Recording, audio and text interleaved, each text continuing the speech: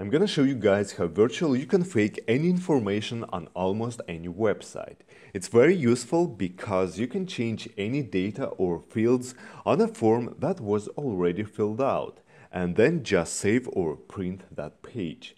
Maybe you want to prank your friends and show them that your channel has more subscribers than PewDiePie's. Or you can fake your internet banking account and become a millionaire in a few seconds. Simply right-click on the element you want to edit and click Inspect Element or Inspect in Google Chrome. Using this HTML editor, you can try yourself in web development.